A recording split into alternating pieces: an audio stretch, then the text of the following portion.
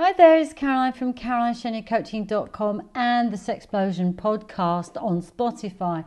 So the question is, can you rebuild trust after betrayal?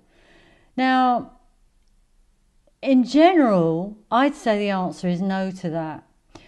But on the rare occasions, if the person who's done the betraying absolutely goes out of their way to make the other person feel that they are trusted, then it can.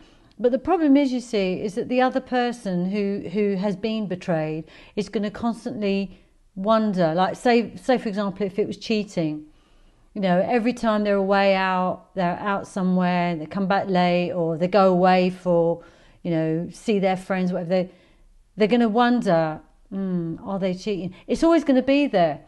But it really is, if it's a real big regret from the betrayer, then they have a lot of hard work to do, because the trouble is that it's going to be constantly at the back of the mind. So if you want peace of mind, I'd say no, you can't build trust after betrayal. But you tell me, what do you think? You tell me in the comments. I'd love to hear your comments. Subscribe and like if you liked what you hear. I really appreciate it. Thank you.